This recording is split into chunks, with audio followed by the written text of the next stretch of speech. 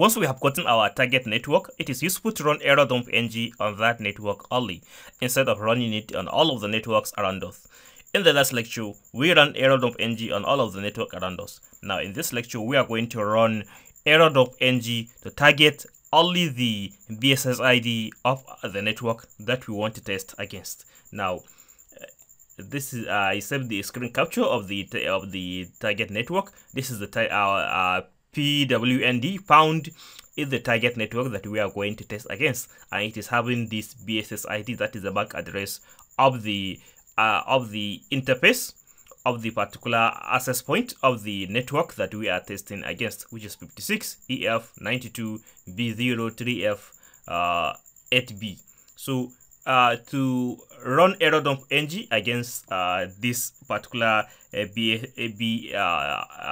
access point, we are going to run this command. So I just type sudo and then follow by the name of the program, which is Airodump-ng. And then I'm going to specify the channel that that the target network is broadcasting on. The channel of this pound network is running in channel 6. So I'm going to write channel 6. Next, I'm going to specify the MAC address that is of the access point, that is the BSS ID. All right. So I will look through what is the MAC address. It is 56.56, not 56. Then EF,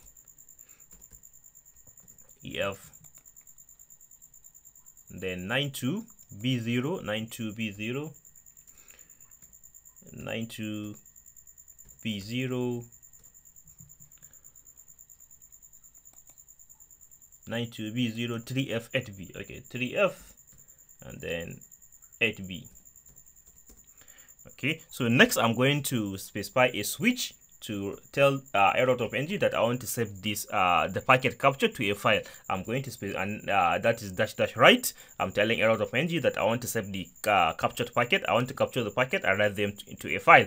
And now I'm going to specify the name of the file. Okay, so let me specify it, my capture. So let me specify as my capture.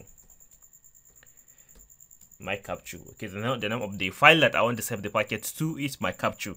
Next I'm going to specify the interface, which is already in running in monitor mode, LAN 0 mon, and then I'll just hit enter. Now, as you can see, the only network that shows up is the pound Wi-Fi, which is the target network that we are testing against. We don't have any other network listed. The terminal contains all of the clients that are associated with the access point, and we can see the access point with the MAC address of 56 EF92B03F8B, and then it's the station. The station are the clients that are currently connected to this particular network. That is the devices that are currently connected to this device. And power is the distance between us and the device. And then we have rate is the maximum speed that the device is running on.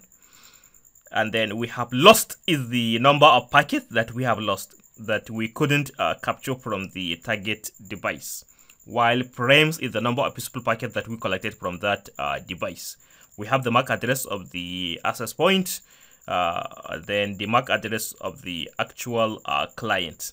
Now to stop the capture, we just simply type Ctrl+C, and then let me clear the terminal.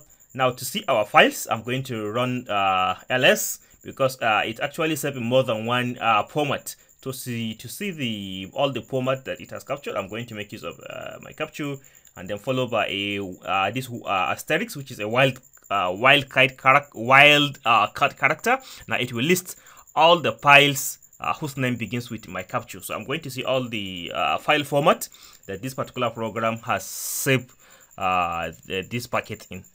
So we can see all the two formats, .caf.csv, .kismet.csv, and .kismet.net.xml. So these are the various file formats that Airodump-ng has captured the packet and stored them in.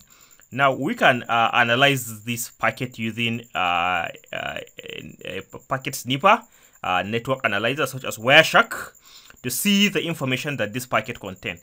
However, the issue with this specific network is that it uses WPA2 encryption, as we have seen earlier. So all of the packets are encrypted, and we can't decrypt them unless we have a key.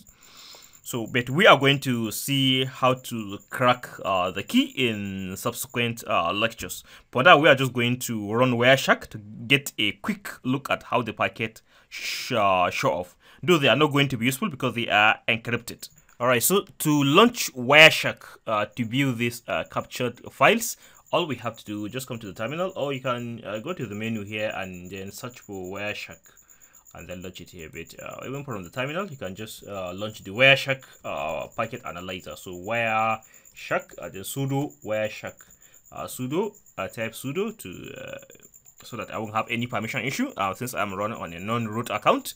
Then Wireshark is the name of the tool. So I'll just press enter, hit enter, and now the Wireshark program will launch, and then I can use the Wireshark program to view the captured files, the captured packet that we save into a file. All right. So to open this packet, I'll just come here, file, and then click on open. Then I will navigate to that directory where I have the captured packet. So I have them here. All right. So I have one, my capture1.cap. Okay, so let me open it. No packet. Okay, so there's no any packet has been captured in this file.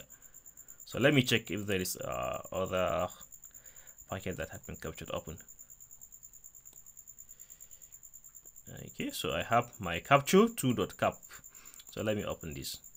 All right, good. So here we have packets that have been captured. So these are the packets that we have been able to capture using the Airodump-ng program that we run on our against the target network that we are trying to snip.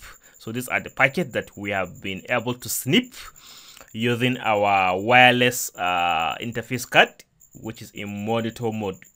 All right, so these are the though they are encrypted, we won't be able to see any useful data since all the packets, it is using the WPA2 encryption. But if it were an open network, we could have been able to see some useful data. But this is encrypted. The packets are actually encrypted using WPA2. All right, so but here we can see something. This is a broadcast packet.